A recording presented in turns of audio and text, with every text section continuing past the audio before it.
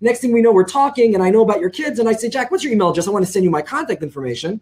Yep. And I get your email address, which is my goal really, to get your email address. Now I'm going to be sending you monthly emails. I'm going to be Facebook targeting you through on social media. I'm going to be marketing the crap out of you. But I started with a prospecting call. And that has made my prospecting so much more effective than when in the past it was always new business. Well, now it's new business and all this new business that's coming from the follow-up and the marketing part of it. Yeah, what you described is what I call it's the maturity cycle of an agent. This is another place for brokers to take notice.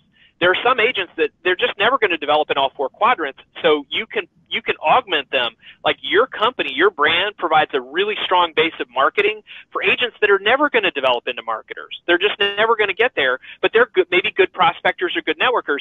But so an agent backed up by a broker who's really good at marketing now gains the advantages of that quadrant. So it's cut your business as a broker and to look at your business as an agent, because those things, they meld, they overlap, and so you can get partnered with the right people to complement your business and your business style.